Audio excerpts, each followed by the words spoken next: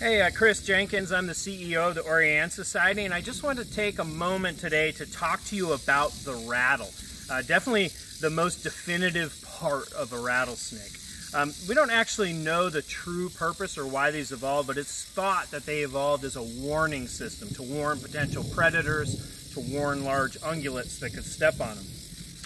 I oftentimes get a lot of questions about how it makes the noise. And a lot of people think there's little balls inside of those segments. But the truth is that each segment is interlocked, and the way that they're interlocked, when the snake moves its tail, that's what makes the noise.